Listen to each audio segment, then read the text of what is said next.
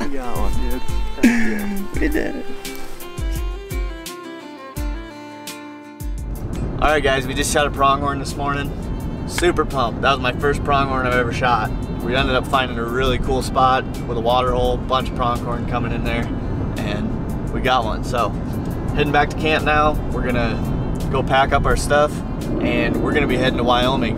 It's gonna be the start of the deer tour. So, season opens September 1st in Wyoming. We've got 3 tags there. Me, Jake, and Warb all have tags. So Ben and I are gonna head down there today. We'll have a few days to scout around down there. So that's the plan. We're gonna head down there, try and find some bucks.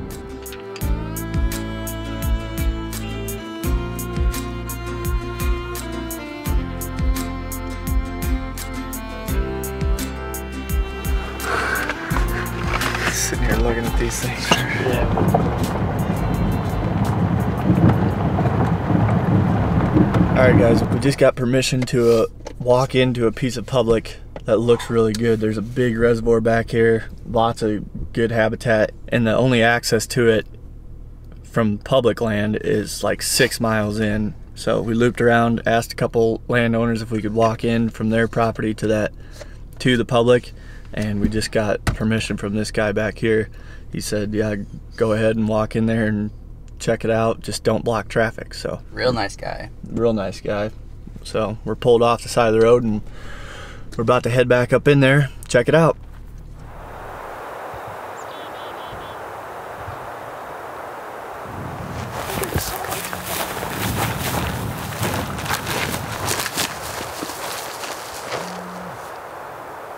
The last one was nice, really nice buck. Really nice. Yeah. I seen one of them was a buck. I didn't know how big he was. That's sweet. They're here. They are here.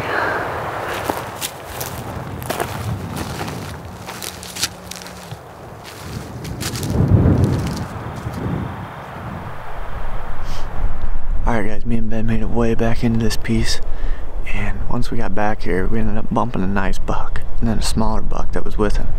Both still had velvet on, but they're whitetails. We've been driving around different areas in our units trying to find whitetails for the past couple nights, and have yet to see one until today.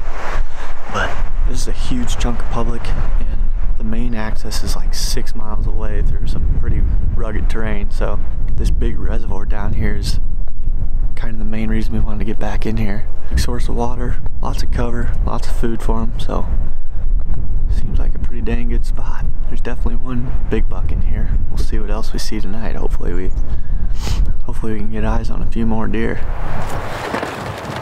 Down right down here looks sweet. Yeah, all this that runs off this road. I think I'll be able to see a block right here.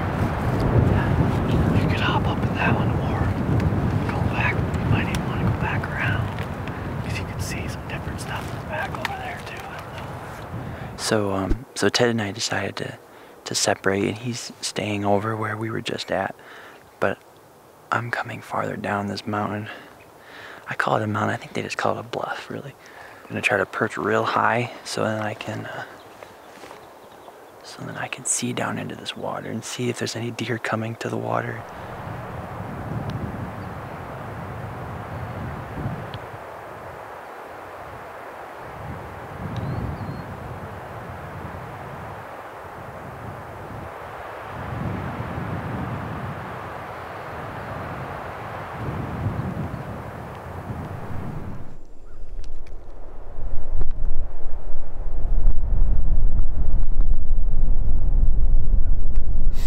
Alright guys, we've seen 3 nice bucks back here so far.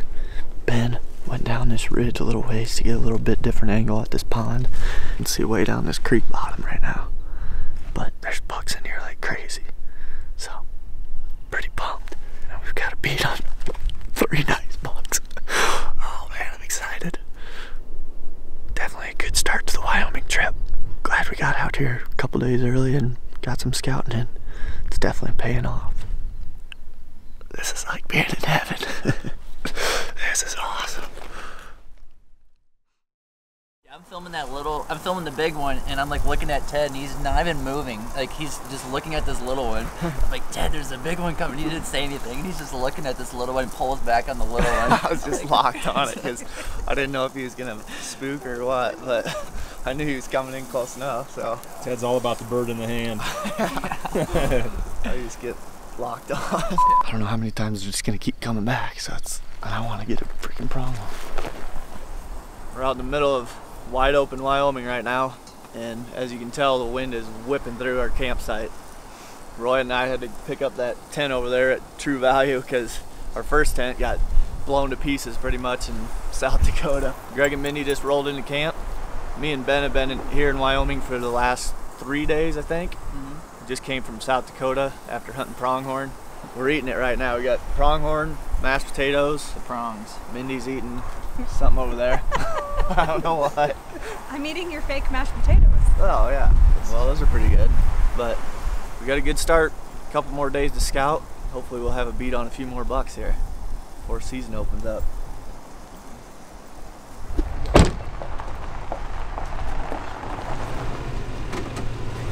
Congrats on your load, boys. Thank you. Did you eat her all yet? We ate all the good stuff. Back straps. Oh, you left the neck roast for me, huh? No, everything tastes really good. Here you go. Compliments of Greg Godfrey. Well, unfortunately, I think I left my battery and my solar panel at home. You did bring it? Mm-hmm. Oh, I didn't know that. That's great. This makes me feel so much better. You're probably stressed about it the whole way. I was definitely stressed about it. I texted Ted, I asked him if he grabbed it, and he's like, nope, don't have it. I'm like, oh crap. I didn't realize I walked out and forgot it. Oh, it saved me a lot of headaches if you knew that one right here. Yeah, right, sorry, like you I get grabbed stressed it about when I anything. was supposed to do. He's ready to get in there and get some shut-eye, boys. Well, this is going to be me and you in here, buddy. Right there, boy. Nice and soft. Oh, but it's like sleeping on a cloud, boys. It's like sleeping on a cloud.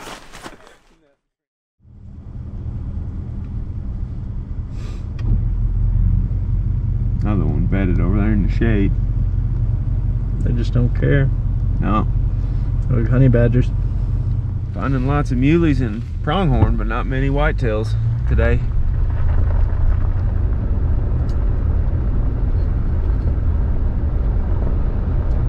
Like, man, it looks like there's something alive down there. It's a bull elk.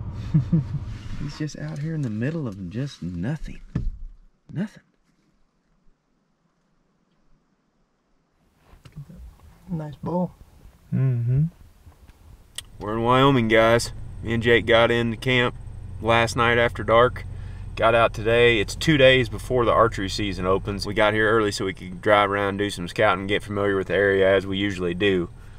But Ted and Benjamin already found some bucks in a spot down the road here a few miles. So Jake and I are just covering ground today in the truck and looking for spots. The challenge we have with this particular area in Wyoming is it's really open. It's very flat, and right now is really, really dry out here.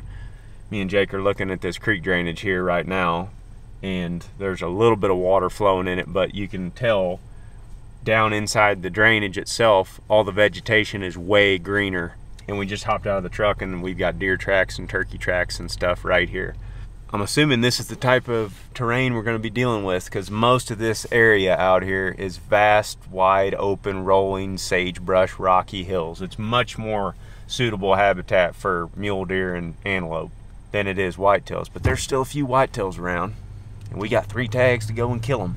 So, see what we can come up with today.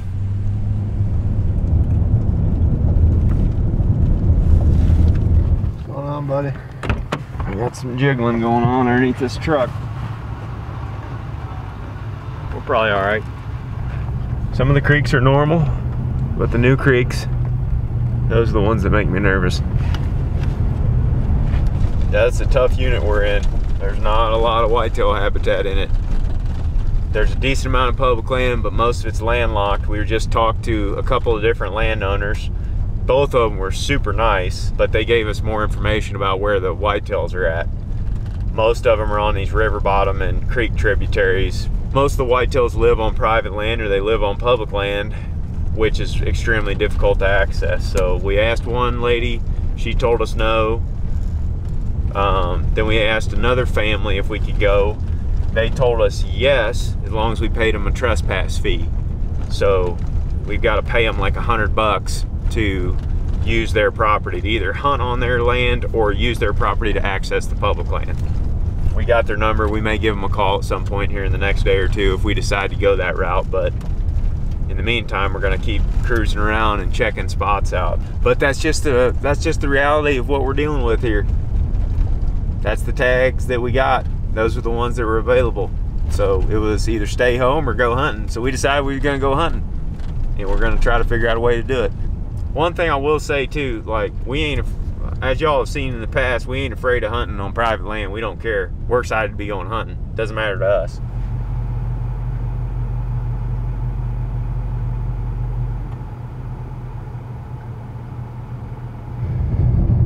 Been cruising around all day long, trying to get access to some of this public, and we've had a little bit of luck.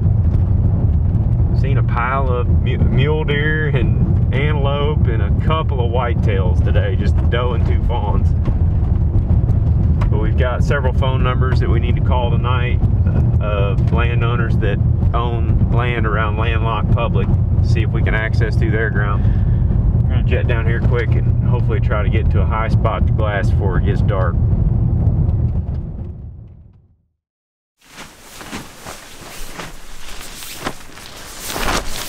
Jake.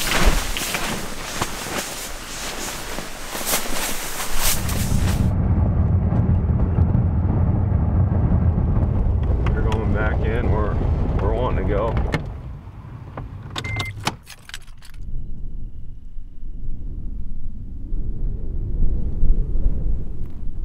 Put the scope on it.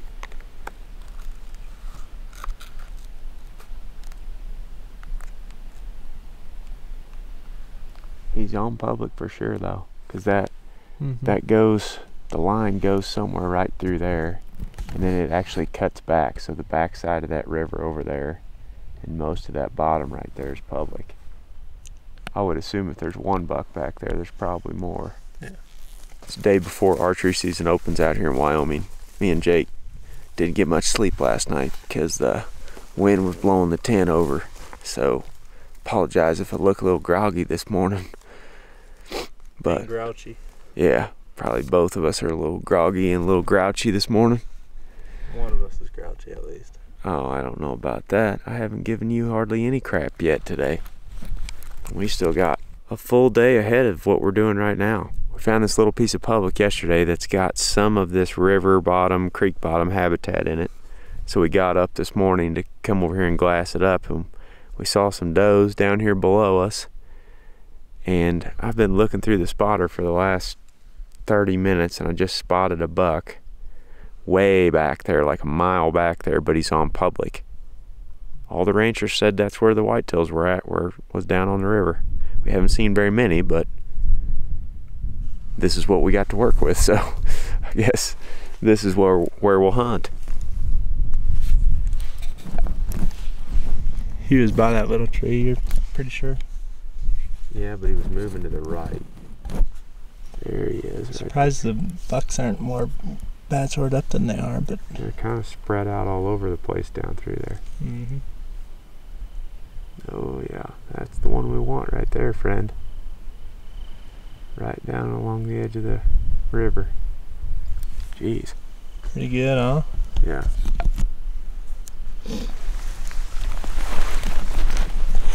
Let me see.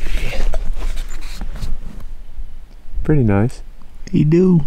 He'll work. That's for sure. He's got a little kicker off of his right main beam. Kind of like a little drop tine thing. Jake spotted a real nice buck down here right along the edge of the river. And we've been filming him with the phone scope here for a few minutes. We've caught glimpses of him a couple of different times. I think it's just one buck, but so far we've seen 3 bucks, one really nice one, and then a bunch of different does and fawns up and down this creek. And public kind of weaves throughout down through there, but most of the deer we've seen have actually been on public for whatever reason this morning. I don't know exactly how we're going to go about hunting them, but it's definitely a good sign. Be able to sit up top here and watch them. All of them were right within 20-30 yards of the river though, and the river ain't but 10 yards wide, so I would think we'd be able to get in some good setups down there. We're going to go see if we can get permission to walk through this guy's property over here to the south, but I think that's what we're going to spend the day doing, just trying to go get more info, either permission to walk through or find a few more backup plans in the event that somebody's here tomorrow, because there's a bunch of seasons that open in Wyoming on the 1st of September.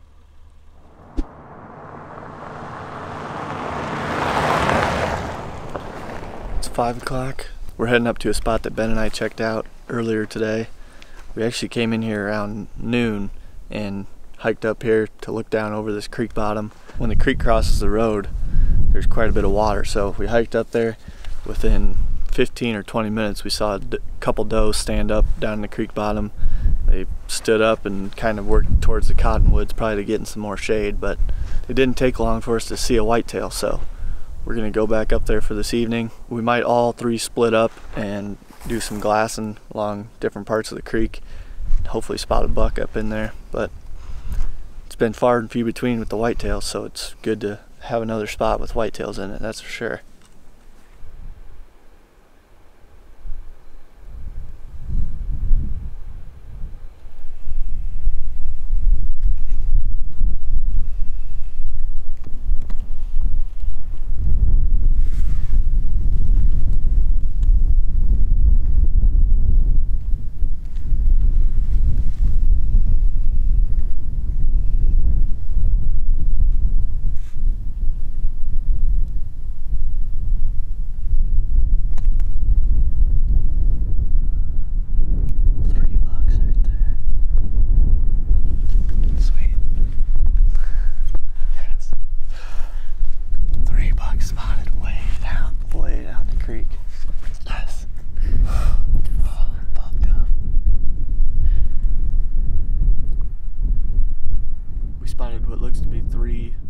Whitetail bucks, but they were like 0.8 of a mile away according to the onX. That's what we were really hoping to come in here and see though tonight, was those bucks, because now we got a little bit of a backup plan for if things don't go well at our first spot. Opening day is tomorrow. It's gonna be fun. Should be in the deer for sure.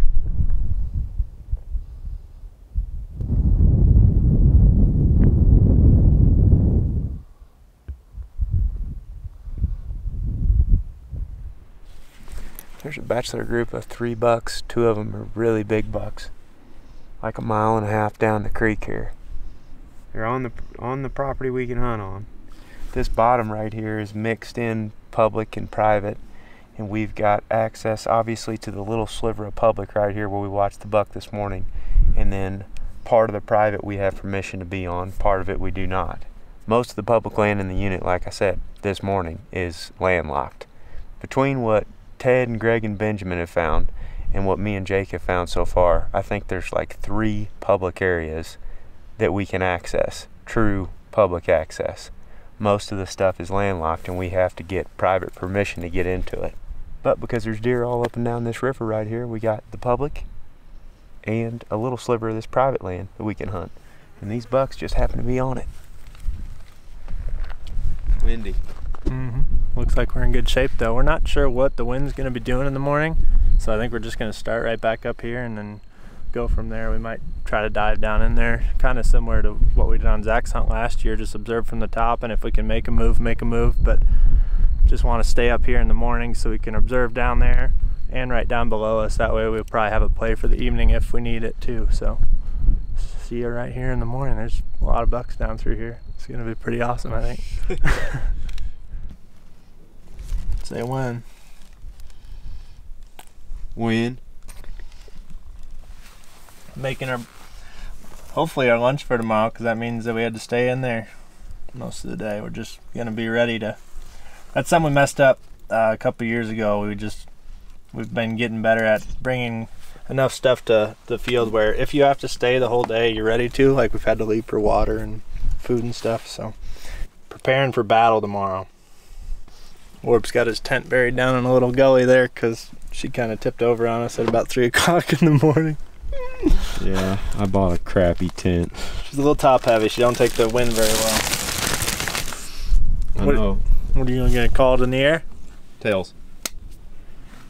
You're up, baby. Good, I'll be able to sleep better tonight then, hopefully. Alright, so I'm hunting in the morning, you're hunting in the evening. Ooh, for days. Okay, we can do that too. Want to do that? Yeah, I think so. Okay. We'll see you guys in the morning. You guys will see Aaron in the morning. Home sweet home. See you guys in the morning.